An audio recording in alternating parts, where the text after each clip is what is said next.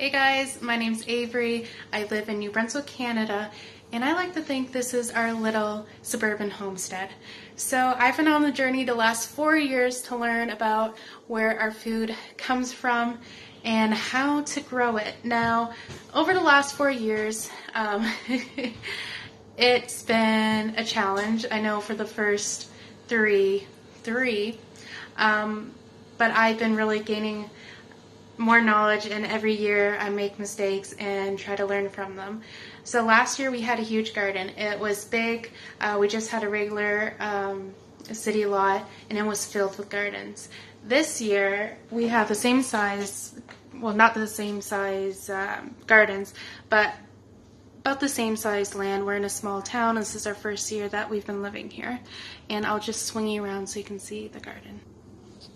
So this is our garden. I'll go down there and get a better look at it. But it's just small. It's 2 in-ground gardens and 2 raised beds, and each garden plot is 4 feet by 8 feet.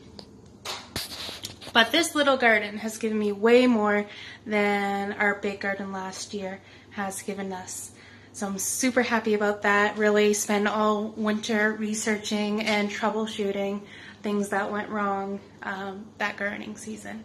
So I think it's really important that we know where our food comes from, especially, I want to say kids my age, but people my age, so I'm in my mid-20s, know where our food comes from and just really appreciate it that much more.